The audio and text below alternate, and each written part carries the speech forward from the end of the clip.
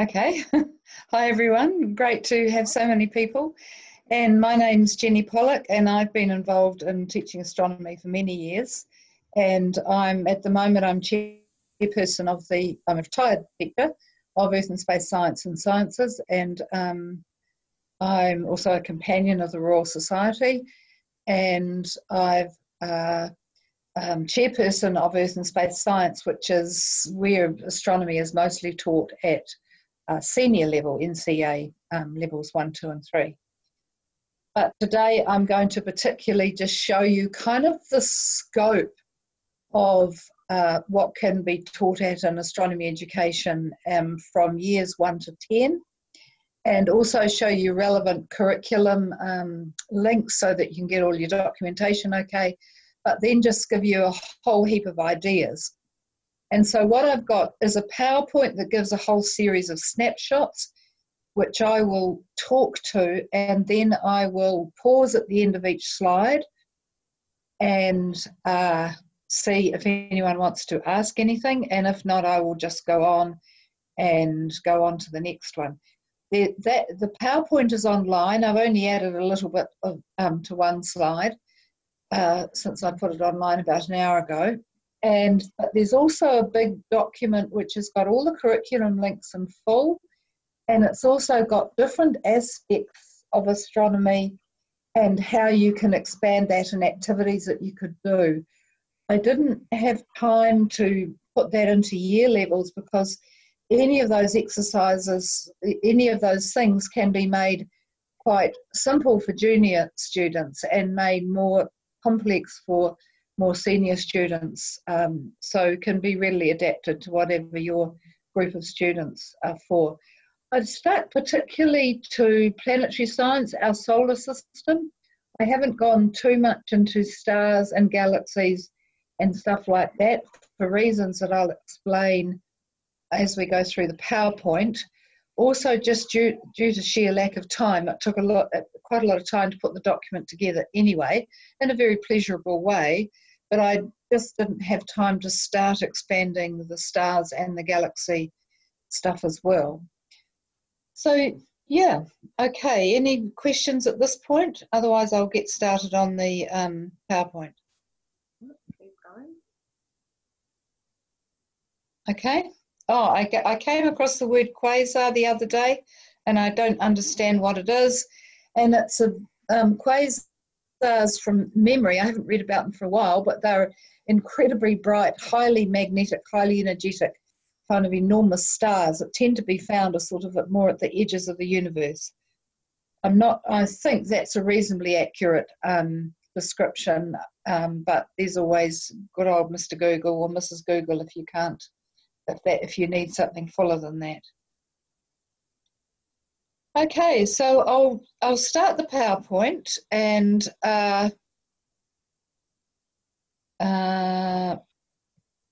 right, there we are. So this is astronomy in the classroom, and this is a wonderful picture taken by Ian Griffin, who runs the Otago Museum down south and is an astrophysicist and a very well-known internationally astronomer. So New Zealand's very lucky to have him.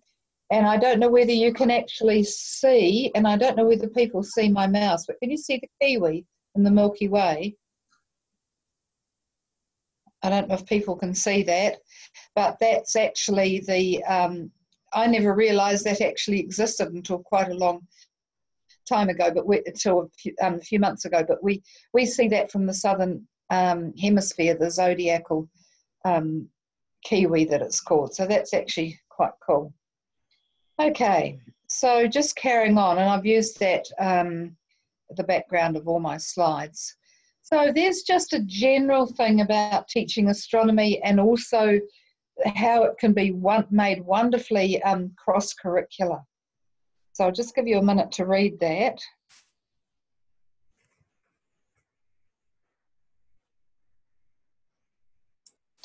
Any questions?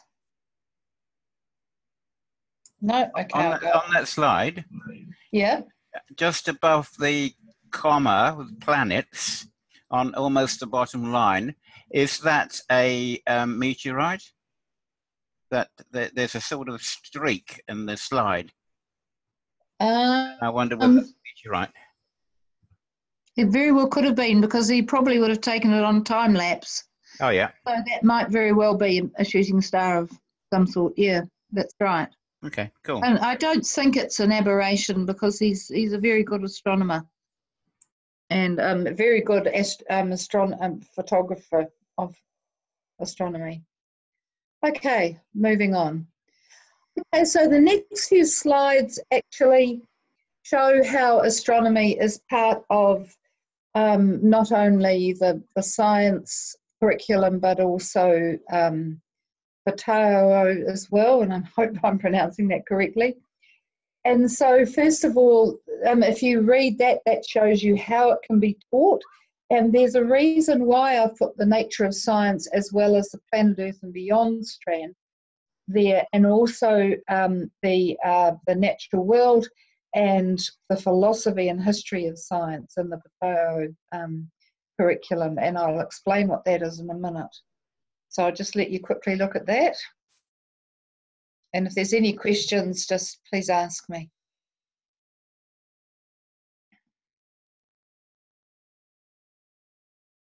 Now, in the document that you've got online, in the Word document, that's expanded. So I've actually put what each of those say. So what the nature of science bits are, what the planet and Earth beyond strand says for different levels of the curriculum, I think 1 and 2, and then years 1 and 2, years 3 and 4, which is your primary and intermediate, and then years 5 and 6, which is years 9 and 10 and 11. Level 6 is 11, but sometimes in some schools, some stuff is actually taught at year 10. So I've kept that in there. Okay, so any questions? No, I need to get started. Sorry? Oh. Okay, I'll go on. Right, and then this is going through the New Zealand curriculum. And that just shows what is actually in the astronomy, the actual science curriculum. These are achievement objectives in the part called astronomical systems, and that is expanded much more in that Word document you've got. So if you're a little bit confused, then get that up in your Dropbox folder and you'll see what I'm talking about. It's in pretty colour, so it's kind of, should be easy to find. Okay, so that's what that is for the New Zealand curriculum, primary and intermediate, and that's what it is for years 9 and 10.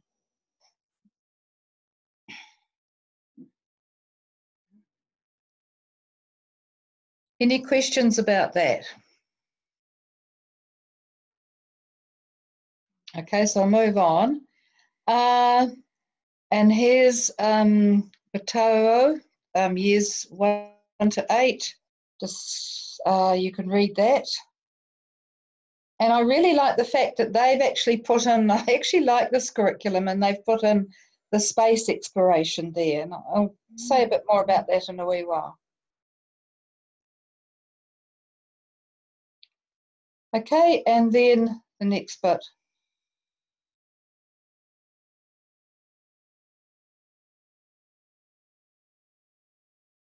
Now, the last bit there, and the spatial relationships that impact on Earth, I think that is actually going back to the equivalent level in the New Zealand curriculum, which is about learning about the cycles and how they affect planet Earth. When we used to teach astronomy, we would often teach about day and night and seasons and phases of the moon, quite separate from what actually their effect was on planet Earth. So, for example, the seasons, we didn't, and sun angles, and the angle the sun was hitting the Earth at different times of the day, we never went into that. And this curriculum has ensured that there's far more of that more intimate relationship between what's happening out there and what is actually happening on Earth. And I think that that's what that last half sentence is stating in that level 5 and 6. Taumata 5 and 6. Any questions or comments? Or Oh, dog's got something to say. I'm sorry, Jenny, that's our dog. No, don't worry, it was quite cool. Okay, so just going on. Now, so to teach astronomy, and the reason for showing you all those other curriculum links, apart from the fact that the nature of science we need to be teaching anyway, the different aspects of nature of science, you know, how knowledge is built up, the different investigations that we do, the connection with socio-scientific issues, and the kind of the literacy of science, literacy and symbols of science. It also means that you don't have to rigidly stick to the science curriculum in either the New Zealand curriculum or the equivalent Maori curriculum, the Reo curriculum.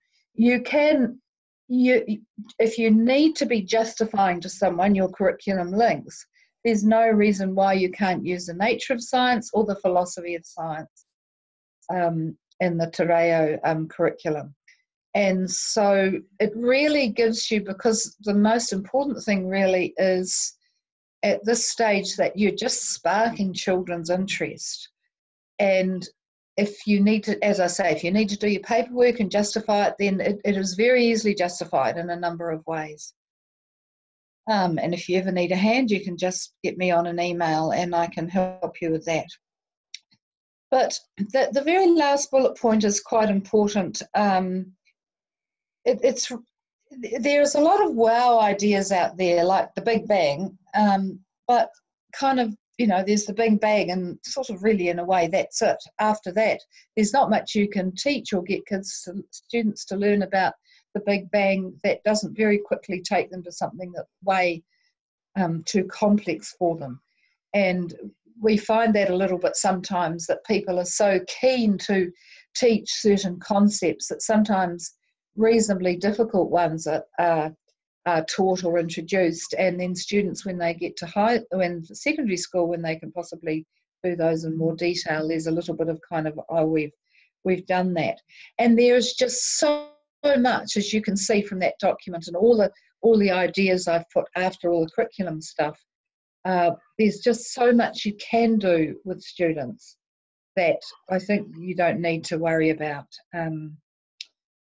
you know, Big Bangs and stuff like that. I was a little bit disappointed when I saw some stuff that had been put together to teach astronomy to young students, and they were blowing up balloons with dots on, which is representing expansion of the universe and galaxies moving away from each other. And I must admit, my heart sort of sank a bit, because I thought, okay, well, after that, what do you teach? Litleys. And so I think it's really good to just kind of stick with something that they can really connect. And I'll be going over some of those ideas in a minute. Okay, any comments or questions about that? Oh, I think it's very useful to hear that we can use the Maori curriculum. Oh yes, I really like that. Astronomy and all the earth sciences, which are my specialty, are all under the natural world with biology, and I really like that grouping. Actually, I think it's great. Yeah. Okay, and apologies for any bad pronunciation on my part. So some ideas are, and these are all developed, and if there is time, we will actually go over that. Some of those, just some key ones I'll pick out to show you how very interdisciplinary stuff can be. But just to kind of go over the conditions on the different planets is really cool. And you can particularly go on them and with little kids, and I've had a whole kind of hall full of little kids sometimes with talking about the conditions on different planets and saying, you know, do we want to go and live there? And all the little kids kind of scream back whether they want to live there or not live there. And so you can do conditions in terms of, you know, start with Earth, look at how beautiful our Earth is, the green and the blue and the white and that, and then have a look at these other planets that are rocky and barren and no water. But at the same time, you're getting the concept of these kind of different planets. And there's so many fun things you can do. So you can't walk on Jupiter, for example, because it's too gaseous. Saturn, you're supposed to be able to, if you had a body of water big enough, you could float on it. There's lots of kind of lovely little catchy little stories that you can actually tell about the different planets. And I do have a PowerPoint on this, which I'll spend a little bit of time on. And at the moment, it's written particularly for a senior audience, but I'm halfway through doing a junior one, which goes through different planets and through key moons with good stuff about different features. And just weird things like Venus spins backwards and its year is longer than its day. Its day is longer than its year. And, you know, lots of sort of catchy little things that you can capture students' imagination on. Also, a lot of the surfaces of a lot of these planets can actually be related to things that they know on Earth. So volcanoes, for example, on Mars, tectonic gas, which is on Mars, really thick clouds on Venus can relate to a thick cloud day on planet Earth, and things that are just barren and rocky, and like in Mercury and on our moon, the same thing. So, so there's a lot of things that the students can kind of relate to in their own general knowledge about their own planet when you're actually going through these different planets. Okay, is there any questions on that? Okay, just moving on. Oh, and I put what an aura is because I did go to my grandson's school and I had a PowerPoint on planets, and yeah, it kind of went okay. And but then the next time I was doing one in Nelson, my hometown, and I went into my old school and grabbed their orrery and took the orrery. And orrery is, as you can see here, this is an example of one. It's got all the planets. And if you set this up so they all move at the speed they actually are relative to each other. So, of course, Mercury starts whizzing around the sun immediately, and Pluto is, because this one still had Pluto on, was kind of crawling along at a very slow rate at the end, and the children were just fascinated. And so I think I'm personally sort of going to try and get one. And so this is what it looks like, sun in the middle, and there's lots of different examples and beautiful, beautiful ones, but it's just worth somehow seeing if you can borrow one to show a class, because they get that kind of real hands-on aspect. I just found these kids were just so fascinated at watching these planets go around. So I put that in there. Any questions? Okay, now the moons. The moons are just fabulous. There's so many moons in the solar system. Mercury hasn't got any, but boring. Venus hasn't got any. The Earth has got 1 or 5, depending on who you ask, or depending on whether you're listening to watching QI or not. We've got our main moon, which is the one on the top left, but we've also apparently got 4 little asteroids that go around us, but in huge, great orbits. So you could almost argue that we've got 5 moons, but we've really actually got one, which is nice and round. Going along the top, the next one that looks like the Death Star is called Mimas. And of course, anyone who knows anything about Star Wars really likes the idea of a Death Star moon. The next one is to the right with the green background is Europa, which is one of the ones where there may be life. What you're actually seeing is a complete icy surface around the moon. And the cracks are because of the gravity of Jupiter kind of makes the ice flex, and there's cracks, and sort of liquid comes up from what seems very, almost certainly there is a huge, quite deep liquid ocean there, deeper than our planet's ocean. And at the bottom of that, there's probably a whole lot of volcanoes and hydrothermal vents, very similar to what we actually get on planet Earth and we see on land in the Rotorua and Taupo area. So that's Europa. And then going to the bottom left is Hyperion, and that's actually not quite round, and so therefore it's not quite big enough to be round, and it tumbles chaotically around Saturn. The next one I always nickname the pizza moon, which is Io, which is around Jupiter, and that's just volcanoes everywhere. And but not from magma deep in the ground like Earth volcanoes, it's from this kind of tidal flexing from Jupiter. The next one is Miranda, which looks like a giant has actually attacked it with huge fingernails, but like scratching on a blackboard. And those cliffs are something like about 14 or 15 kilometres high. And just right down the bottom, you can see that it's lit, so you can actually see one of those cliffs higher than 14 kilometres high, so higher than anything on Earth. And the next one's Titan, and Titan's really interesting because Titan has also got liquid and solid and gas, but instead of being in water like Earth, it's in methane. So I had a lot of fun talking to kids about how stinky it would actually be to go and visit Titan. But it also leads to, if you're interested in that, a lot of very interesting biology, because you're potentially not using water as your universal solvent, you're using methane.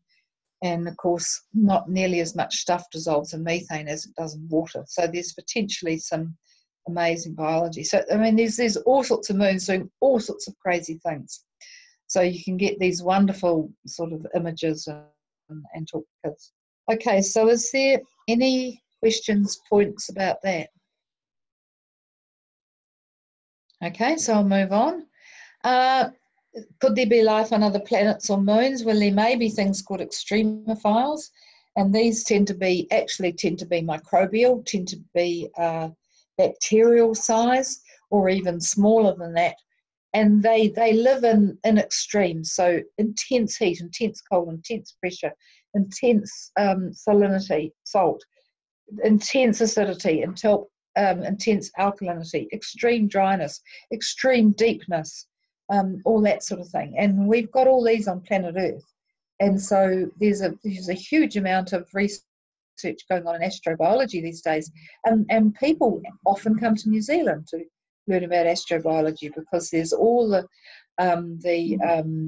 hot pools and that sort of thing in the Taupo and Rotorua area. And scientists come to collect samples and this sort of thing. So in actual fact, is quite a good cross-curricular idea that I've put in the expanded Word document as well. Where's the intellectual property in this? I mean, if people are coming in and taking samples, and then if potentially they're making money out of them, then there's a whole discussion there to be had on intellectual property and who owns that and who manages that. So just to show you how that astronomy can go over into other topics as well. Okay, anything anyone wants to ask about that? There's a question in the chat. Oh, okay. I have to go out of the screen to find the chat. Oh, which I'm not finding. If you just go to the bottom of the screen, you should have it should say chat along the bottom there somewhere. Can you read it to me? I'm not actually getting it easily, I must admit. My question was, why are all the planets on the same plane? Because that's the way they formed. From when stars are born, when matter is accreting to form a star, it also starts to spin, and the heavier material actually spins out into what is known as a protoplanetary disk, and from that protoplanetary disk is flat, or relatively flat. It's got a bit of kind of depth to it, but it's actually all in one plane. And then the matter accreted to actually form the planets from that, and they're all in the same plane, and they all go around the sun in the same direction too. They also, except for Venus, all rotate in the same direction, and so it's quite possible that Venus got knocked by something early on in its life. Uranus is another funny one where it actually rotates kind of on its side. And so it may also have had some sort of great cosmic collision happening at some time. And one of the reasons why Pluto got demoted to a dwarf planet rather than a planet was because that it had what's known as an elliptical orbit, and it wasn't on the same plane, the ecliptic, which is called the ecliptic plane, and it wasn't on the same plane. And so because another aspect, of course, is beyond Neptune, there is a whole lot of there's even possibly even 100,000 kind of icy rocky bodies called the Kuiper Belt objects. And then even further on there's the Oort clouds, and that's where the comets all come from. And so there's a whole lot of stuff I simply haven't had time to sort of kind of add to what I've already done. But this is the short period comets come, like Halley's and that, come from the Kuiper Belt, and the long ones that just appear out of nowhere every now and again and never return, they come from the Oort cloud. But they've already found several bodies that are dwarf planets size in the Kuiper Belt, and there's actually a theory at the moment that there's something out there that's even possibly the size of Earth, and they're telling that from the distortion in the orbits of 3 other kind of Kuiper Belt bodies that they're checking. So there potentially could be more planetary-sized objects out there. But all those Kuiper Belt objects have got elliptical orbits, kind of that sort of go like that. I don't know if you can see me in a little bit, sort of like that, whereas all the other planets kind of go in the ecliptic on that one plane. Does that answer your question? Hopefully it did. Okay, I'll move on then. Now, there's a whole question of whether we could live on other planets or moons, and would we want to? I mean, huge amount of kind of discussion on there, and a very interdisciplinary topic as well. And this is just a nice image that I found as ideas for Mars settlement. But I could also see that there was quite a lot of there that, and sometimes with good images, there's quite a lot that can actually be talked about. So there's obviously something that's for radar or radio communications or something like that off to the left, and there's a tower there that looks like it's kind of be doing something with pipes, so it may be piping, I don't know, possibly even methane from underground. It looks like plants being grown and all that sort of thing. And so, I mean, there's that kind of technological aspect of, well, just not only whether the planet would be suitable, but whether we can actually make it sort of vaguely livable for us. Let me shut that door. Livable for us if for some reason we wanted to go to another planet and live there. In reality, the only planet we're probably going to be able to go and live on realistically is Mars. Mercury is too close to the sun. Venus is too hot and has got acid clouds, and the first spacecraft that tried to go there got dissolved by acid or reacted by acid. Mars is a possibility. Asteroids could possibly be mined but possibly not be lived on.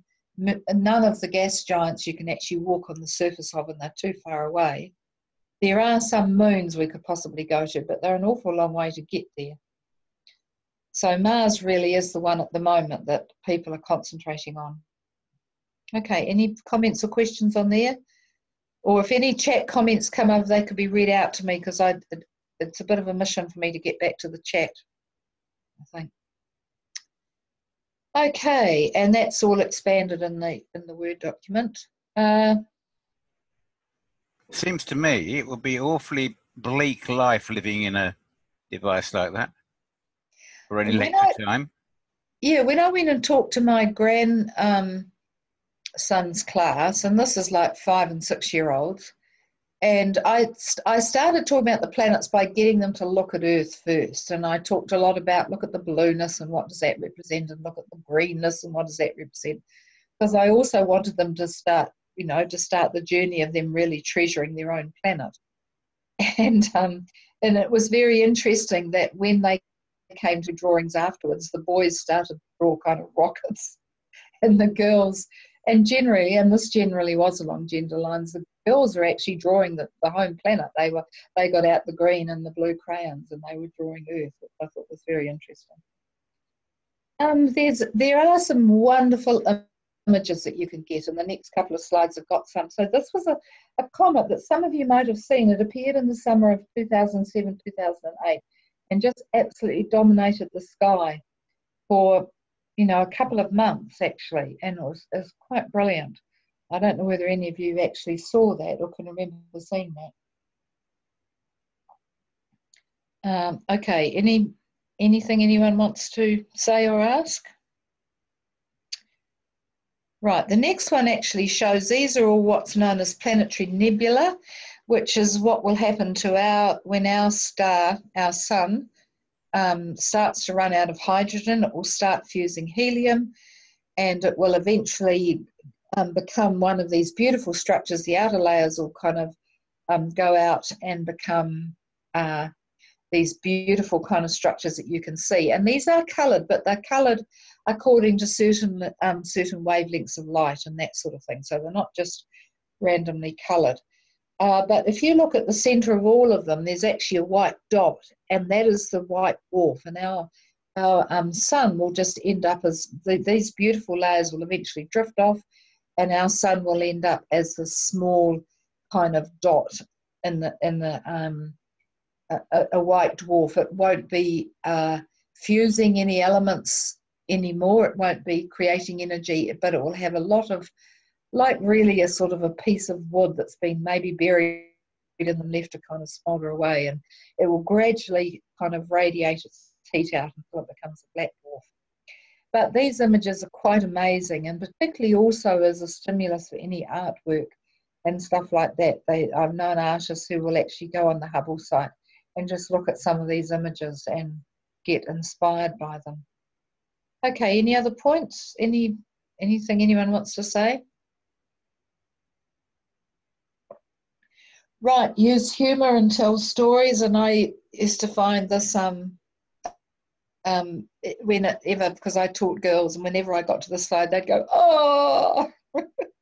And I went and did some stuff at a primary school, and they also had this, why did Pluto get kicked out? And somehow the story had been told that Pluto got kicked out. I did actually go and talk to the teachers and say, maybe we could just be a slight tad more sort of, you know, the reasons a little bit. But it's an interesting story. Why did Pluto get demoted from a planet to a dwarf planet? And there has been another dwarf planet that was a planet for 50 years, and that is Ceres, which is the only asteroid that's actually big enough. And the asteroid belt is between Mars and Jupiter, and it's the only asteroid that is big enough to be round. And when that was first discovered, for about 50 years, that was a planet. And then I don't think it was dwarf planets then, they called it something else. I can't remember off the top of my head what it was. But yeah, so there's interesting stories all about Pluto. And if any of you want to know the reasons why, there's actually 4 requirements for a planet to be a planet. And one is that it has to have enough mass to be round. Another is it is orbiting the sun. Another is that it has to have enough gravity to either kind of almost vacuum up any kind of little bits and pieces as it goes around in its orbit, or to deflect those bits and pieces. And just temporarily, I've forgotten the 4th one, I'm sorry. I might think of it as I go on. But Jupiter has got lots of kind of little moons around it that are quite close to it. And so it was, and apparently its orbit has got a lot of debris in it. And so it was deemed not to be a planet for those reasons. And I'll try and think of what the 4th one is in a minute, but I can't quite think of it. It is in this PowerPoint that I will do, and also stuff on the Kuiper Belt and comets too. So I'll get that hopefully up on the shared Dropbox, maybe before the end of the year anyway. Okay, anything there? Any points? Oh, Jenny, Karen's just put on the chat a question. Yep. Are there places that you can go to that have a good number of these types of stories? Good question, Karen. Yeah, I guess I've kind of accumulated a heck of a lot over the years. So when I do the planetary thing, I'll try and put as many of those things as I can.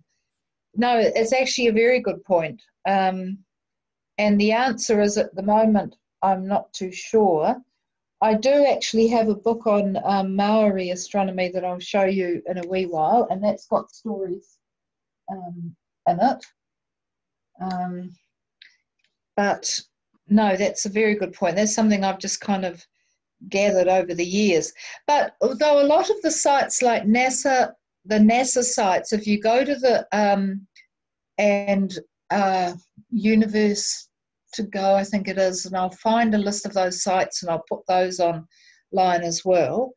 They will often have stories in them. So if you particularly go to the children's section, they're usually written very well. They're written so they're giving the information, but they're not dumbing it down in a way. They're doing it appropriate to the audience, but not in a sort of patronising way or anything like that, not a dumbing down way. So you should be able to get some of the stories that way. And I just accumulated them by reading lots of those sites over the years. You can also get Twitter, of course, of various sites that you're interested in. You can get tweets. I also get notifications from different sites that I'm interested in, and I just accumulate them like that. Okay. Right. Now another thing to do is to observe solar eclipses when you can. This is showing actually solar eclipses. There's solar and there's lunar eclipses. A solar eclipse, of course, is when the moon passes over the sun, and I was lucky enough to watch one in 2012. I went to Cairns and watched it. There's going to be one down crossing central Otago and finishing at Dunedin, I think in 2028 in August. And so I'm certainly intending to go down there and go into central Otago and see if I can watch it. And apparently Alexandra is going to be the best place to watch it, where you'll see it for longest.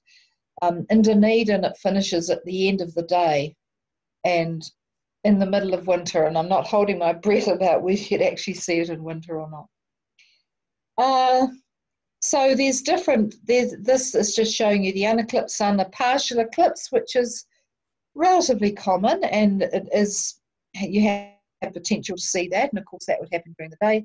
An annular eclipse is when the sun is actually, the moon is too far away from the earth, so it's smaller relatively, and it won't completely cover the sun. But the absolute gold-plated thing to do is actually to see a total solar eclipse, and it's absolutely the most unbelievable thing when you can actually see one.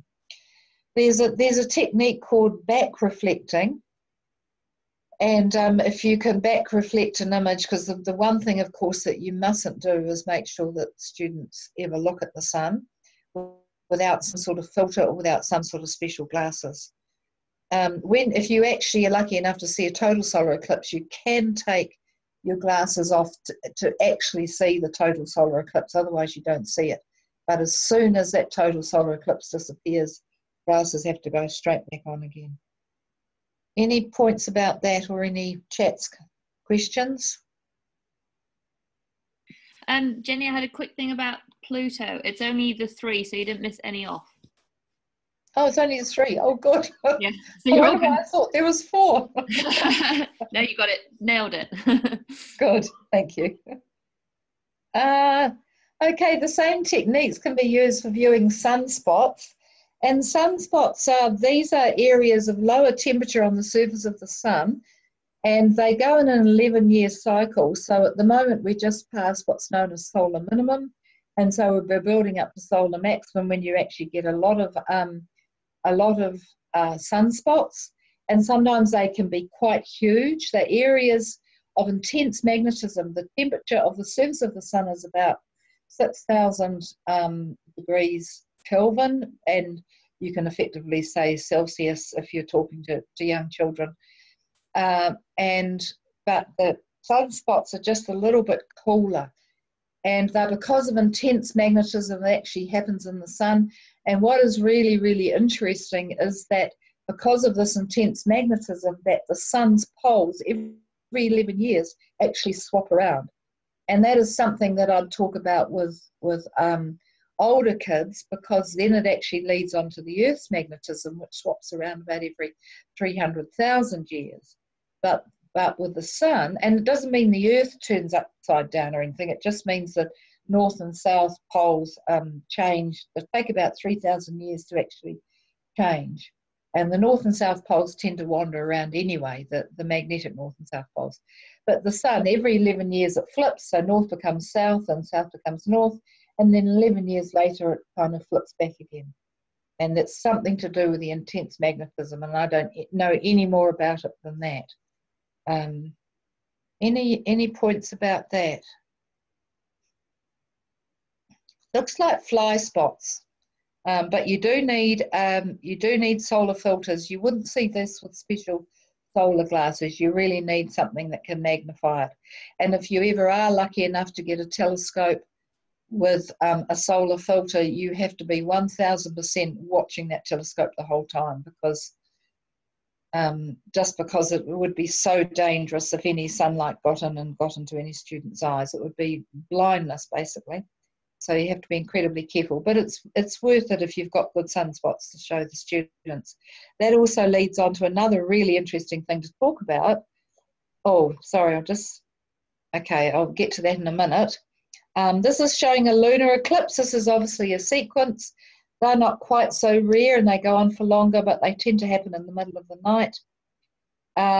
So really good for a viewing night, particularly if you've got somewhere where you can all kind of lie down and watch them. And viewing nights are a great way to involve parents. And I've run viewing nights for a lot of years, for all my years at the school that I was teaching at.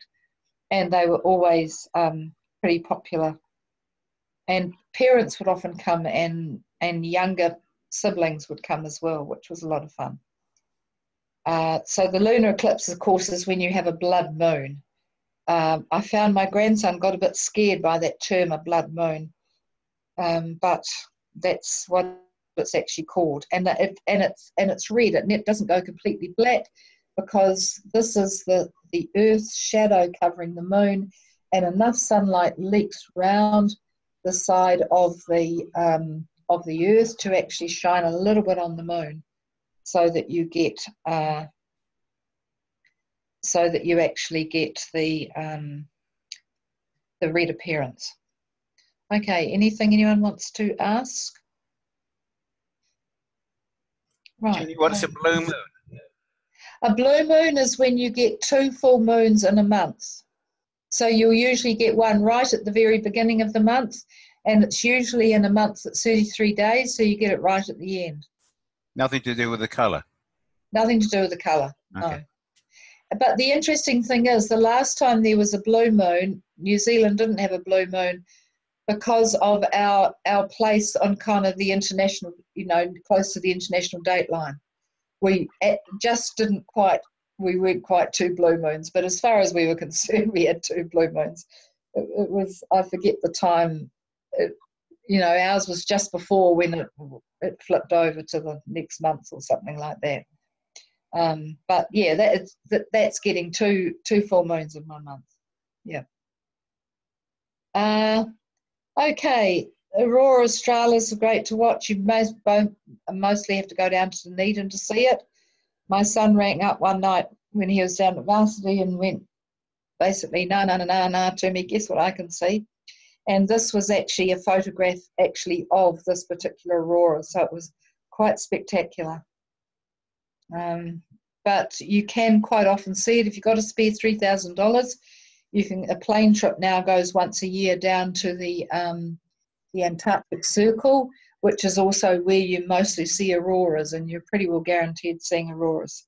Quite a lot of money. I think I could probably spend the same amount and go to Norway. So, yeah, that's pretty spectacular. So this is the sun showing sunspots and solar flares, which is something you can talk about. And so the bottom left-hand thing is a solar flare. The ones sort of up more to the right are kind of solar prominences. That what looks white on that is actually sunspots. And of course, this is looked at with a special filter. And that sort of orange, lighter, darker orange is actually just the surface of the sun. It's not smooth or anything like that. there's this kind of like this boiling sort of plasma all the time, and that's what you're seeing there. But what is really interesting about if we get a really bad solar mass, coronal mass ejection or a solar flare, then it can knock out our digital networks. And the likelihood of this is actually fairly similar to having a really bad earthquake. And I tend to say the sun throws a hissy fit, but about 22 years ago, so before all our electronics got very small components, there was a major solar flare that actually hit North Canada and knocked out power for 3 days in the middle of winter. And it knocked out all the kind of the insulators and conductors.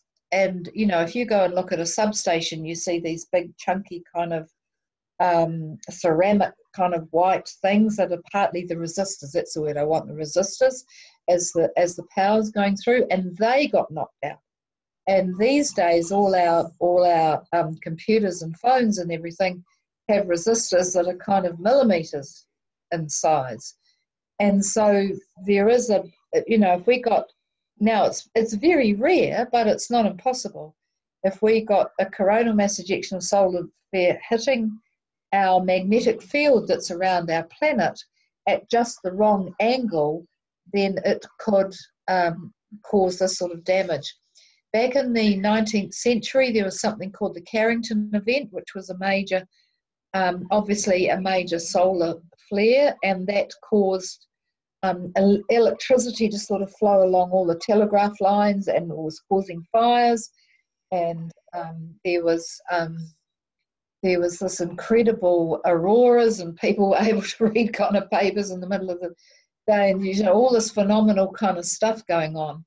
And apparently not too long ago, we had just moved along in the Earth's orbit by about a week of a major coronal mass ejection, that if we'd been kind of a week back in our orbit, 7 days back in our orbit, we would have been hit with this massive coronal mass ejection. Captain Cook apparently in the equator once saw an aurora, and so that means some massive geomagnetic thing was going on. The paradoxical thing about this, which I've also expanded in your Word document, is that the first world countries will suffer more than the third world countries, because we are more dependent on computers than they are. And so I've put in there that a wonderful link to this could be, okay, what skills might we need to go back to or are worth keeping alive, just in case we were ever in the situation where we couldn't use our computers.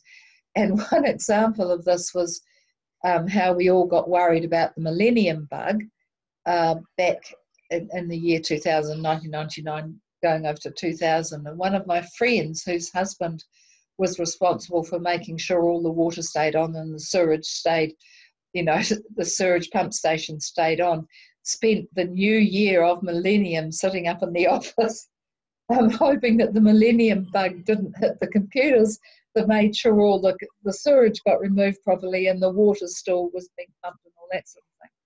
So that was kind of gives you an idea of the extent to how we have to be mindful, or the powers that be that run our infrastructure have to be mindful of this sort of thing.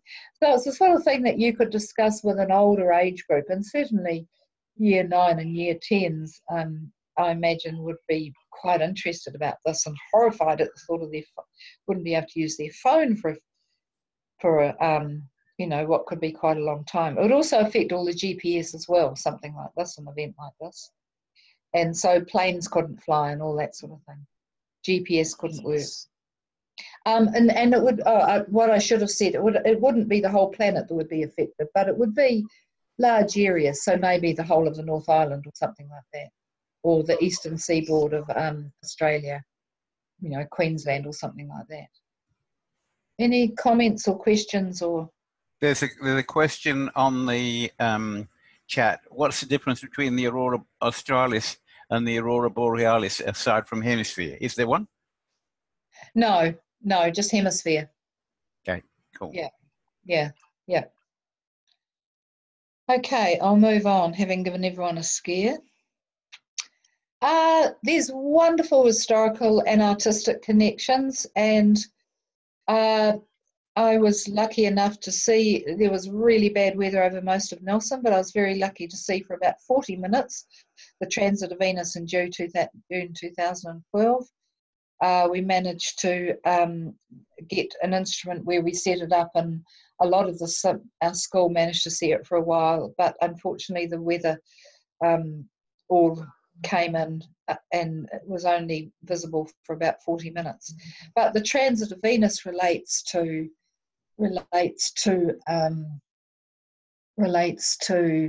Captain Cook, because one of the reasons he came, his voyages that he did into the Pacific were to observe the transit of Venus.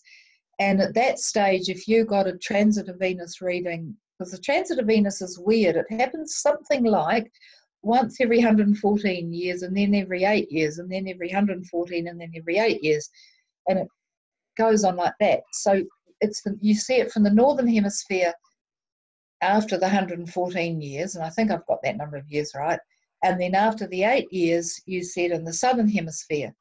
And if that, by comparing those two readings and maybe even triangulation a bit, it was the only way of getting an accurate distance from the Earth to the Sun, and you needed that to help you determine longitude, because latitude for sailors, whether they were Pacific people, early Maori come to New Zealand, or whether they were Europeans sailing, latitude was pretty easy because of the height of the Sun. And if you're in the northern hemisphere, it was Polaris, the pole star. In the southern hemisphere, it was the position of the Southern Cross relative to other key stars like Akana. And but longitude was always very difficult to tell, and this actually helped the transit of Venus. Always actually helped that.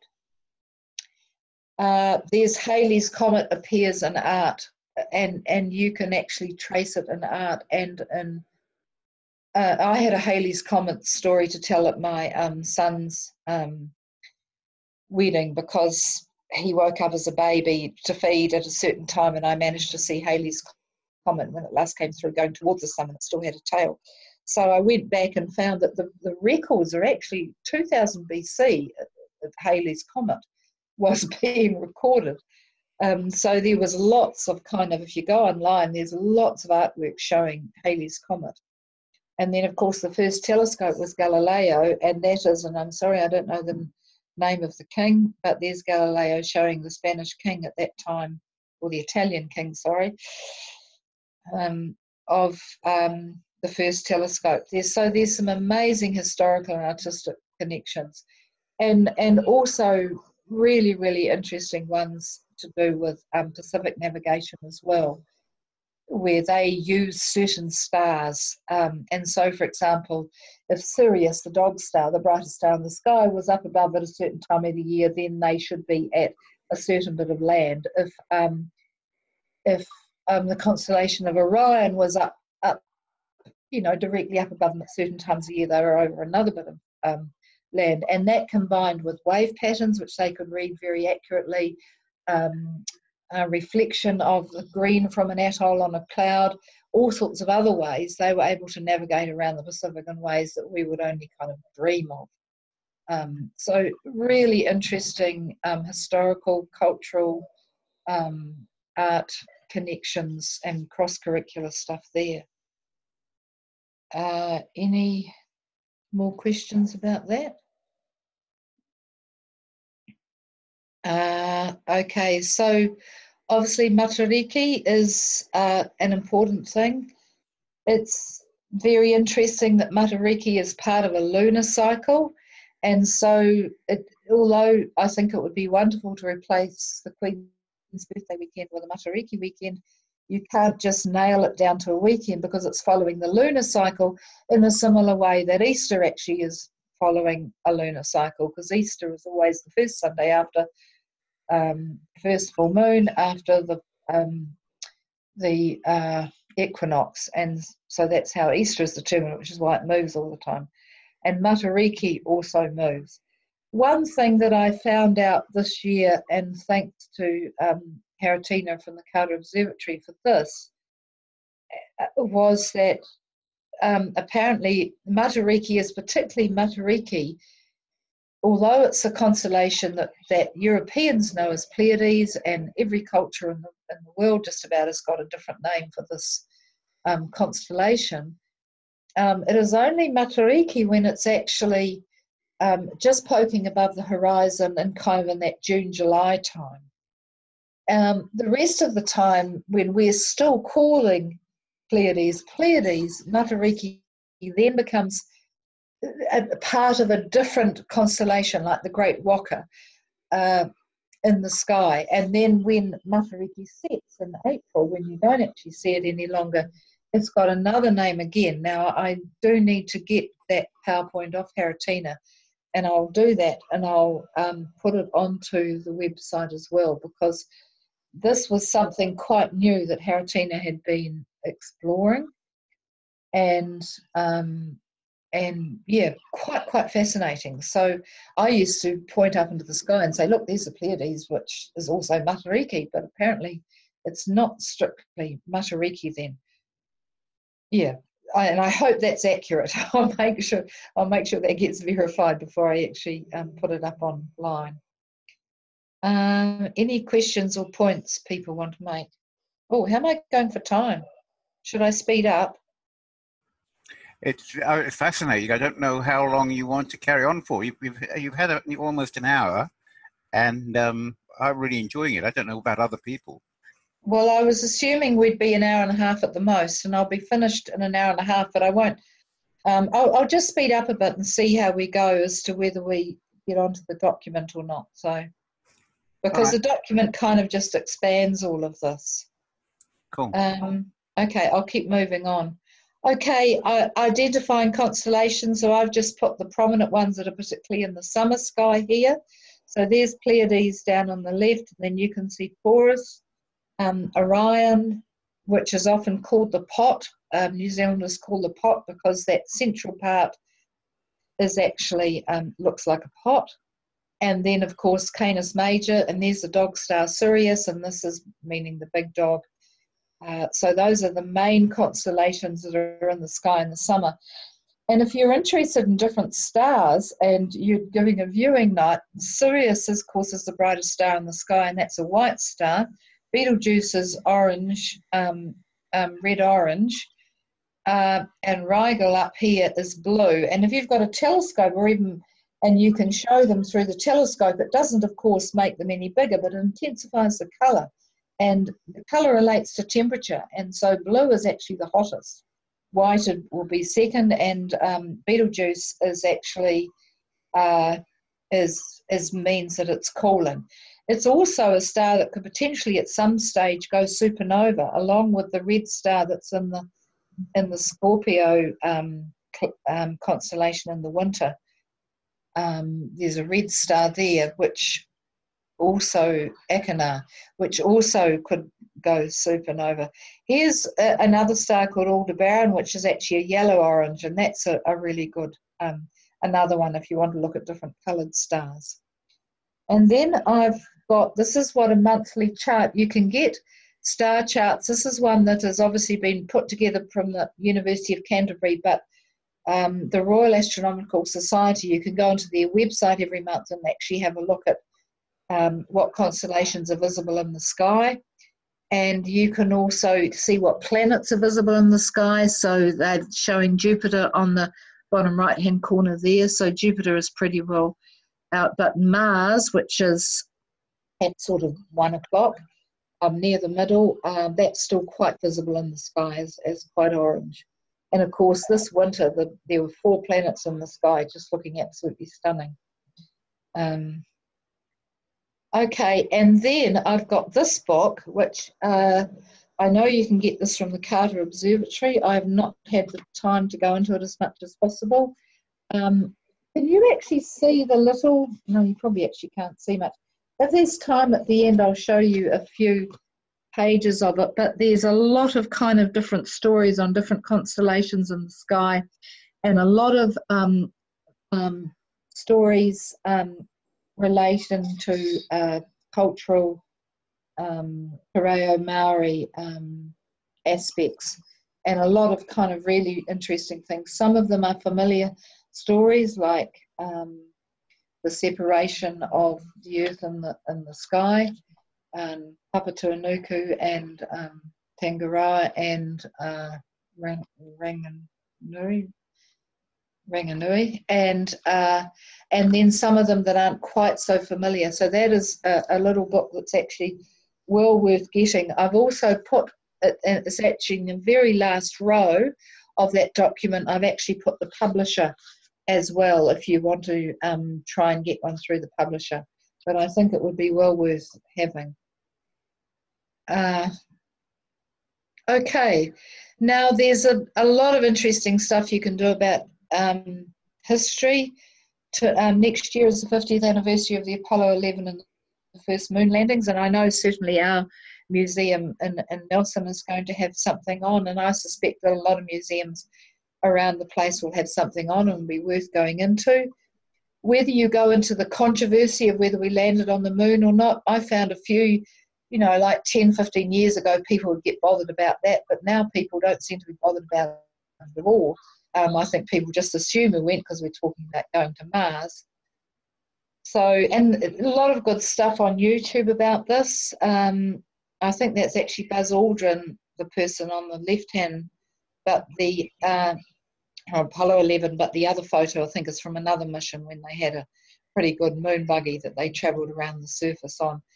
Also, you could, if you're talking about gravity and that sort of thing with students, you can go on and just watch some of the pictures where it shows the astronauts kind of sort of bounding over the surface, and to show that the gravity was is a sixth of the Earth. So, and it's seen by the way that they work and walk. And I put other ideas about how you can mimic greater gravity.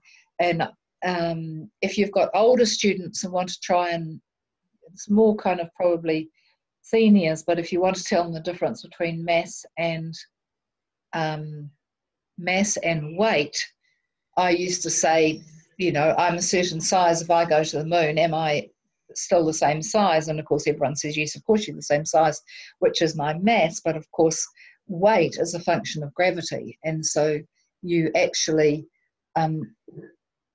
you will actually bound along the surface of the moon because gravity is not pulling along down on you so much.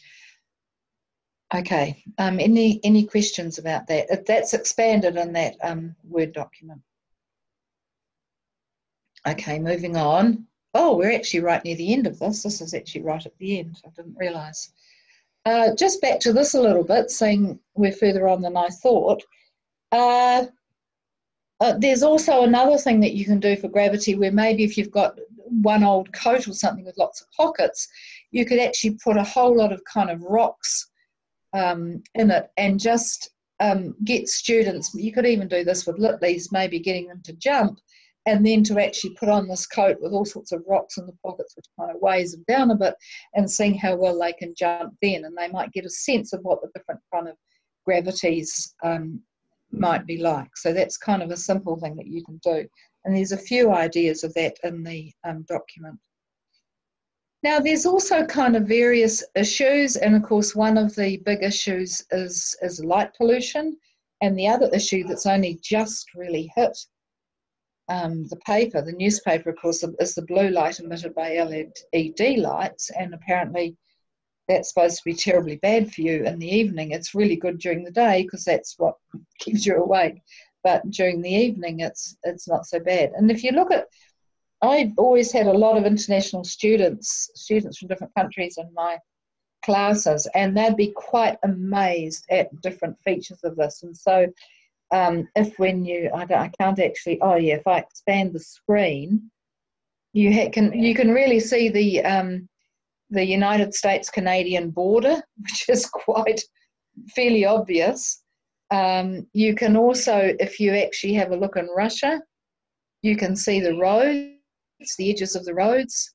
You can see major cities. There's London, there's Paris, Berlin's going to be along in here somewhere, Rome, Naples, Madrid, Lisbon. You can see this one always used to catch them out. I had a picture of this. This is all the stuff along the Nile. And then you get to kind of Africa, where there's kind of hardly anything, except maybe down for Johannesburg and Cape Town. India was really interesting. And India wasn't so much kind of bright neon lights and that, but just so many people and so many kind of little hamlets, all with their own generators and that sort of thing. China, also Japan, amazing amount of light in Japan. Australia, particularly along the eastern seaboard, and Perth, and New Zealand, some as well, with you can see Auckland, New Plymouth, Wellington, Christchurch, but a lot of the South Island quite dark. And I always feel that these two, you know, to me, the issue of light pollution, oh, I'm sorry, I don't know what's quite happened to my slide. There we are. The issue of light pollution is actually, it's a winnable issue in a way. I don't see why towns can't change their lights and only have down lights and have them yellow. And it's a heck of a lot cheaper than some of the other issues of our planet at the moment, like plastic pollution and climate change and loss of diversity. And I get quite concerned sometimes at just how students are feeling with these kind of really big problems, and worry about being overwhelmed and even mental issues. And it seems to me that this is something that potentially students could, particularly older ones, could get stuck into and petition the councils and things like that.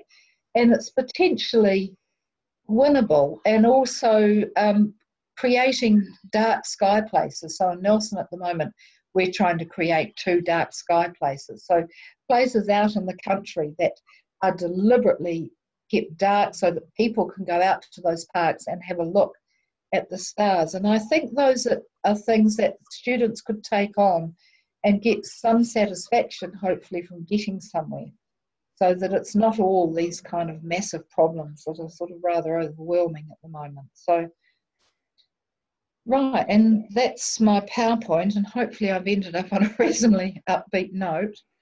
Are there any questions?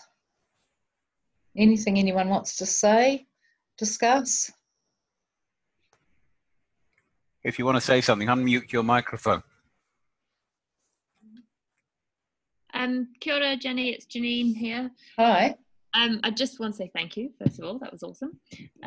But also, I think it's a really good point what you say about doing observing nights as a way to get the whole community involved. Yeah. I definitely experience the same thing, because everyone is interested at looking through a telescope, and even if they're not, they are once they've done it.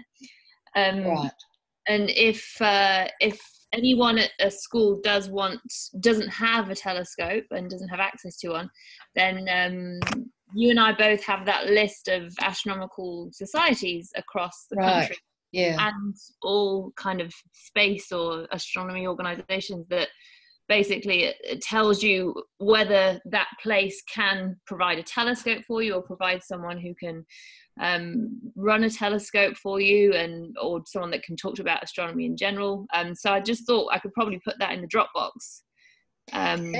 That would be great. And also, a lot of these astronomers with good telescopes, they're often retired too, and they're able to possibly come to a school or do it, or if they're not retired, they're mad keen.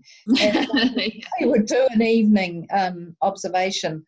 The only thing you do have to find sometimes is to make sure they're teaching at the level. So you might need to give them a bit of advice about the level to actually talk to students, because that can be the only thing sometimes. It sort of spills out of them in language that, you know, and I watch my students go absolutely blank on that. Yeah, no, I completely agree with that. Yeah, so I think it's good to give them a bit of a heads up at what kids the level are at, because they're not going to know. Yeah.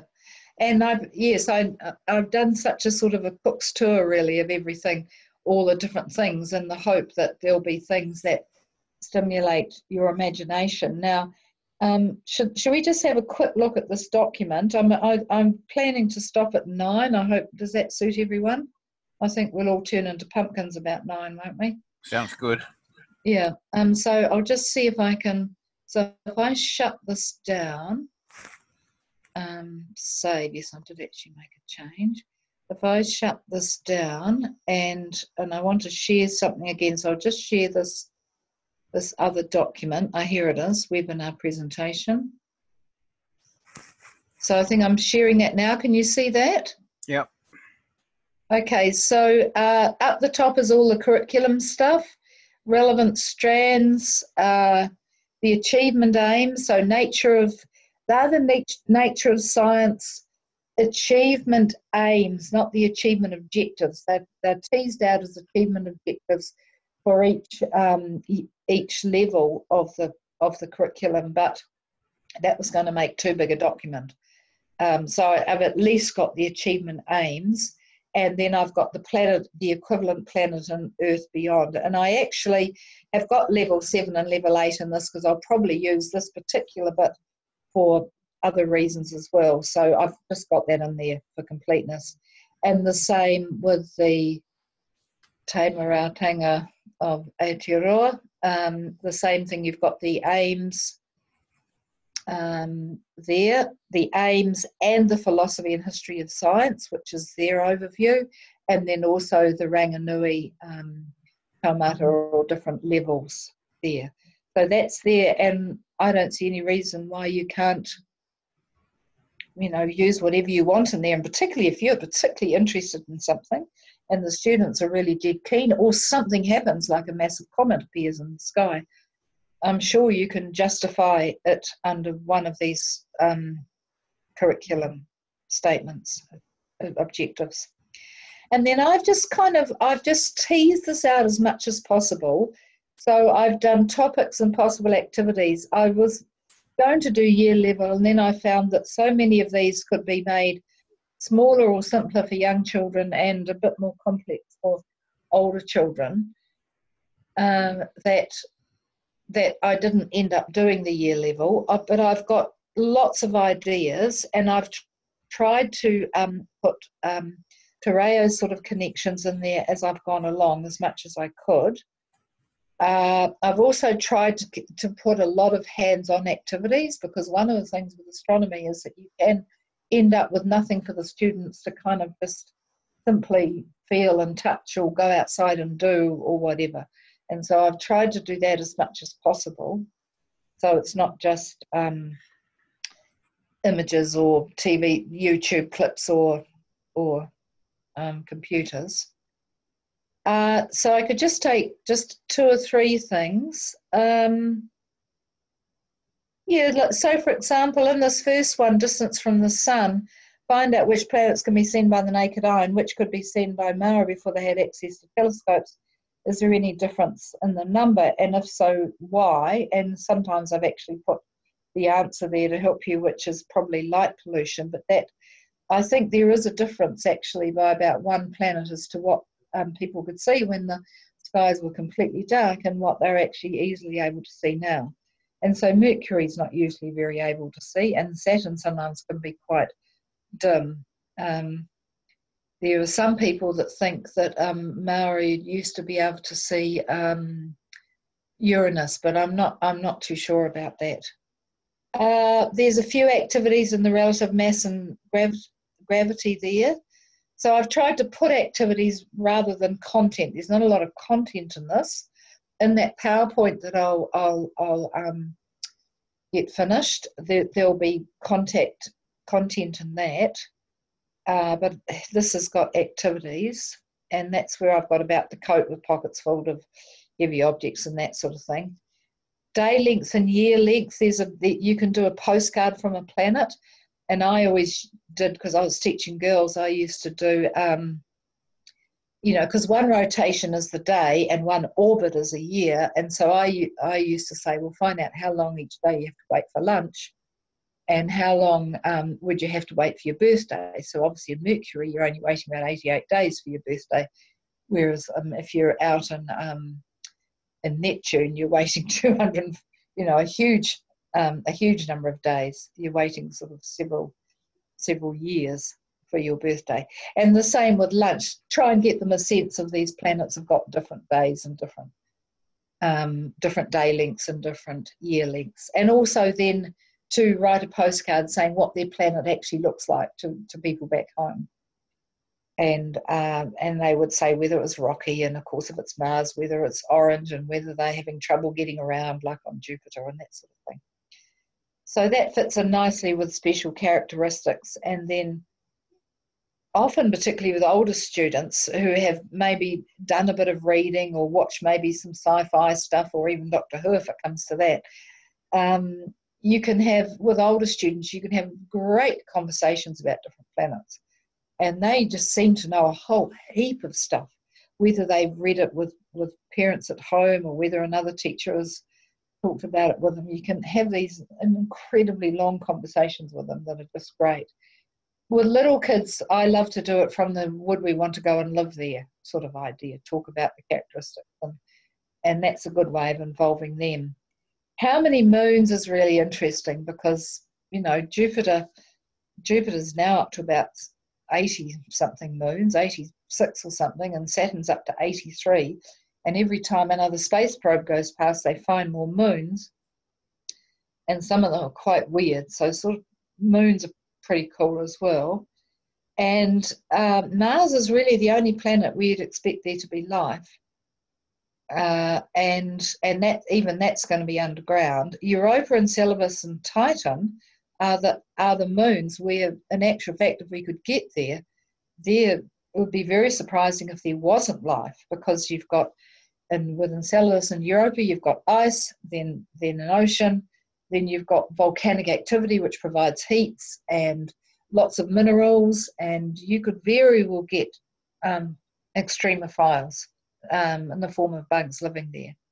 So there's a bit of a difference between what life would we find on a planet or a moon, and would we go there as humans ourselves. So there's kind of two different things there in a way, and probably best treated separately too. And I would imagine that life on planets and extremophiles would be something to do with older children. But I think with younger children, you could introduce the idea, well, would we go and live there, and what would we have to do? Would there be oxygen? Would there be water? Where would we get our water? Where would we get our oxygen? Could we grow our food? I mean, you know, all those sorts of fundamental questions. And it's also useful to just, you know, to just show how great our own planet is at the same time too. Yeah, so heaps and heaps and heaps of ideas in there. I think probably I don't have time to go through everything. But now one thing, of course, also I haven't had time to either do or even find is worksheets for these. It would be good. Janine, this Dropbox will just, these teachers will be able to access it forever, will they? They will indeed. Yeah. So if people find good worksheets, and if I find good worksheets, we could put it into the Dropbox. Yeah, sure. They've all got editing ability, so they can do what they want with it. There's good stuff online.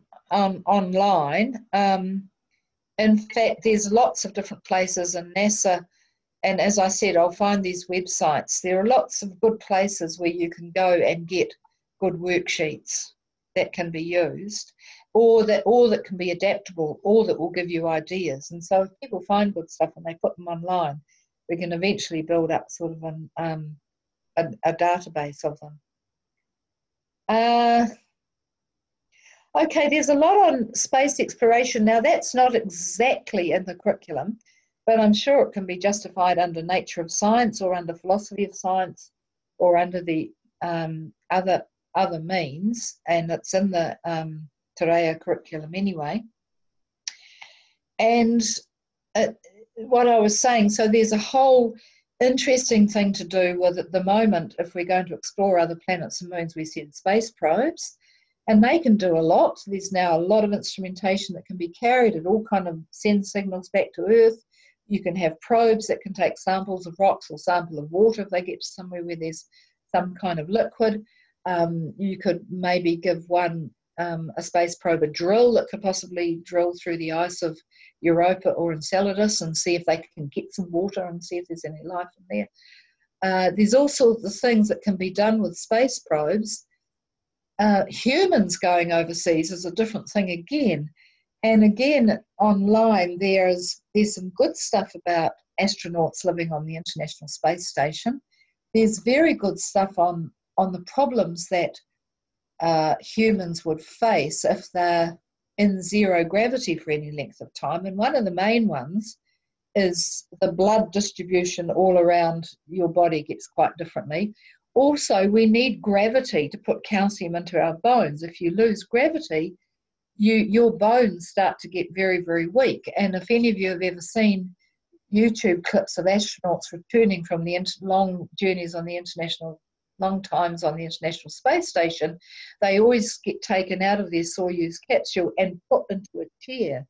They're not allowed to walk because their bones are actually too weak, and they have to go back and do special exercises to get the calcium back into their bones and to get any muscle wastage to be built up again too. So they don't actually, go straight home to their families. They have to go into a special facility where they have to build up their muscles, make sure they haven't brought any bugs back from where they are. They have to be quarantined effectively. So all sorts of really interesting stuff that you can talk about there.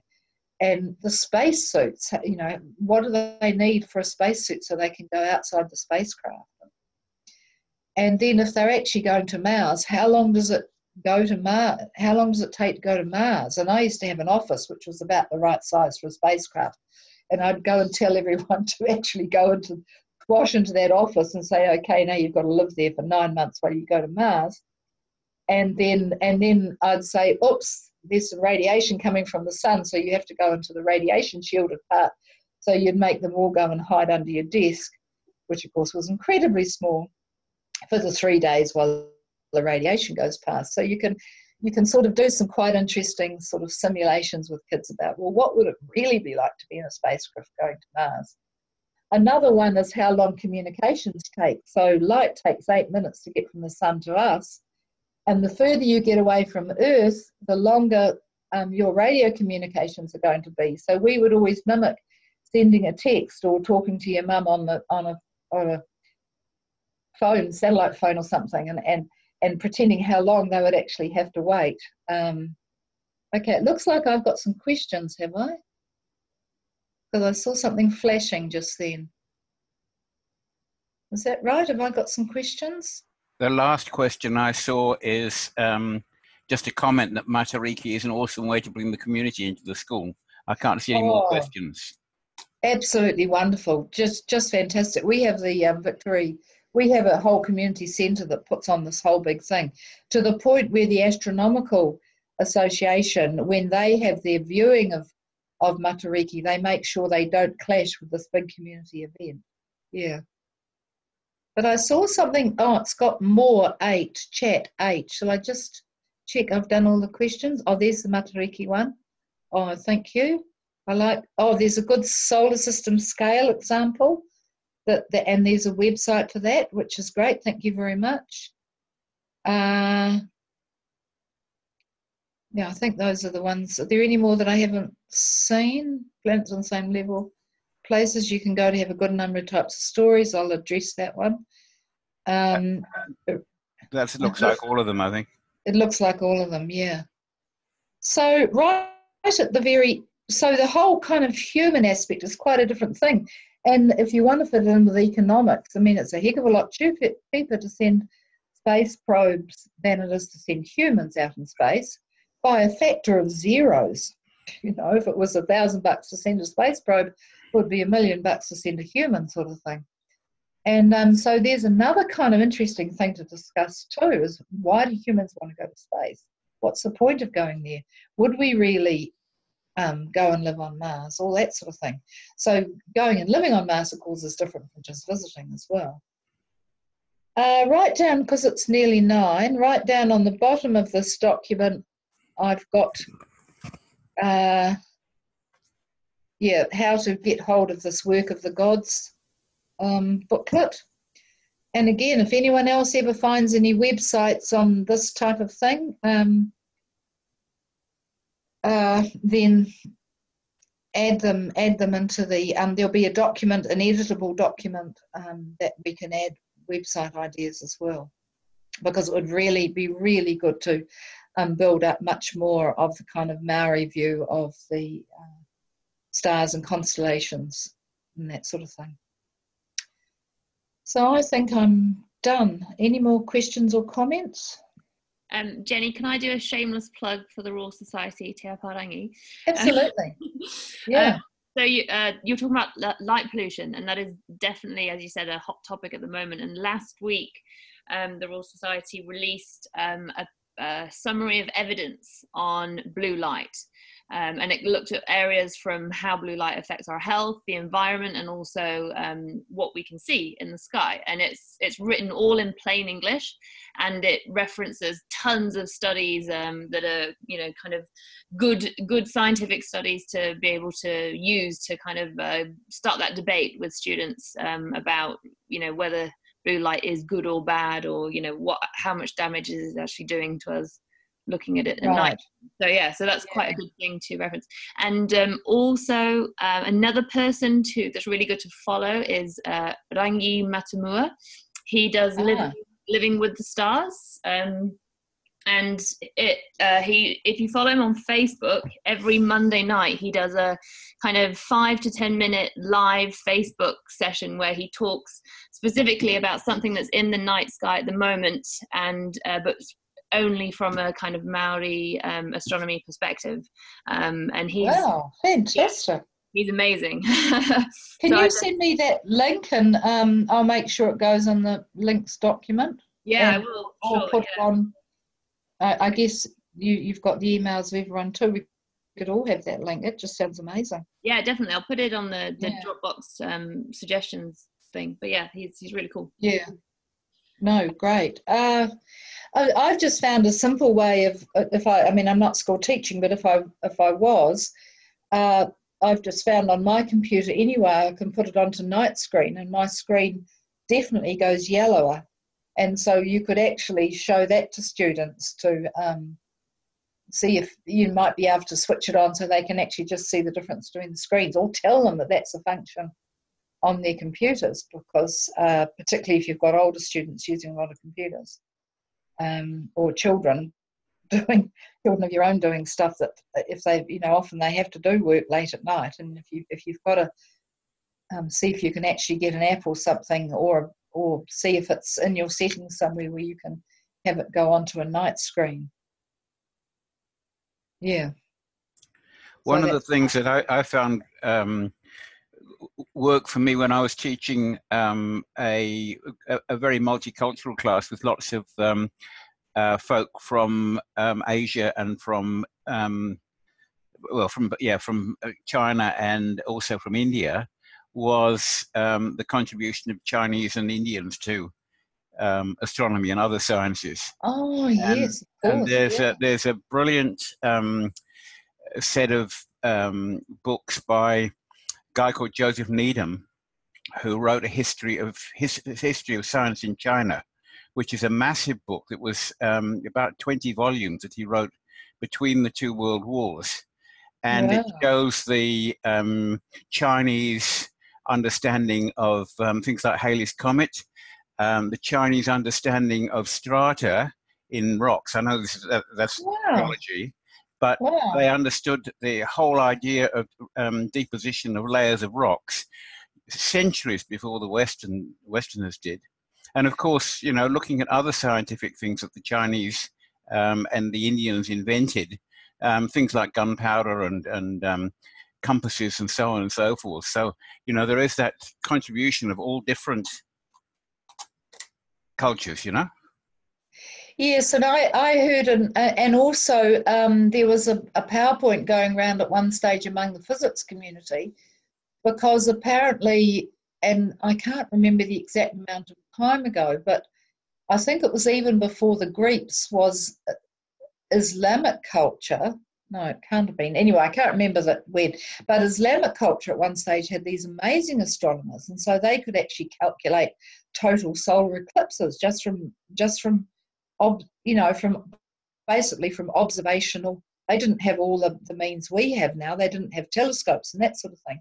But just from acutely observing the sky, they were able to calculate eclipses, which to me is absolutely amazing that they could actually do it. Another interesting story I heard was that the Chinese, and you can correct me if I've got this wrong, but the Chinese never had the observational stuff as strong, and they never developed a telescope because they never developed glass. And so therefore they never developed windows either. But what was really interesting was they never developed lenses. That's right, they never developed lenses because they never developed glass, or their glass technology was never good enough to make lenses. Have you heard that? I didn't know that, but Yeah. So with that regard to the Indians, when Josephine and I went through India coming to New Zealand, we went to places like Jaipur and Agra, where they had I've been there. some Yeah. ancient observatories. Amazing, aren't they? Yeah. Incredible, yeah. I know, that was really interesting about India, seeing that stuff. Yeah. Just to butt in quickly, the ancient Chinese astronomers were the only recorded evidence we found of humans witnessing a supernova with the naked eye. So they were definitely doing some quite awesome observations. So they actually saw that happen, because there was a supernova in 1986, I think it was, in the Larger Magellanic Cloud. This one is the Crab Nebula. About 1,000 years ago, and it probably lots of people saw it, but the ancient Chinese astronomers were the only ones that we found so far that have recorded it. And I don't know whether they, were just particularly knowledgeable about the sky and knew that was something quite special or what. But it's the only ones we found anyway. Well, Albert Jones, who sadly is dead now, but was an amateur astronomer, but with an international reputation. He was one of the discoverers of this, I see, and he basically went out. He knew the sky so well that he went out and looked up one day and said, hello, there shouldn't be a big star up there. And I've always been very bitter and twisted. I'm not too sure what happened, because I knew exactly where to look for that supernova. It was in the sky for about 11 days, apparently. I knew exactly where to look. For some reason, I think I must have been on holiday and wasn't reading the newspapers. Oh, so disappointed that I didn't see that. Didn't see that supernova. Yeah, well, the first ever photo of a supernova was taken by an amateur astronomer, I think, just last year. So yeah. Oh, it'd be wonderful to see a supernova. It'd be incredible. Well, fingers crossed for Betelgeuse and Antares. Yes, that's right. Yeah. Okay. Well, I'm certainly done. So. Well, thank you very much. That was wonderful. That's been useful. I'm trying to give as many sort of ideas. Oh, there looks like a couple of other questions, are there? Or right, okay, just people leaving. People saying thanks. Yeah. Yeah. I'll get the recording of this, and I'll make that available on the YouTube channel that we've got for these webinars, and also I'll see if I can load it up to the Dropbox as well. Okay, great. Yeah.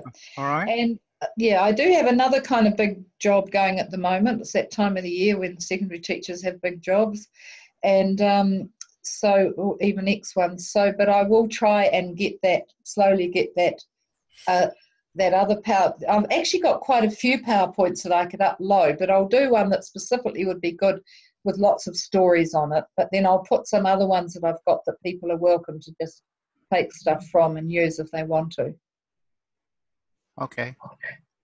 Right. Thank you very much. And shall we draw it to a close, Janine? That sounds good. Thank you so much, Okay. Jenny. Thanks a lot, Jenny. That was wonderful. And thank you everybody else for taking part. Okay. Cheers. Good night. Bye. Bye. Bye. Good night.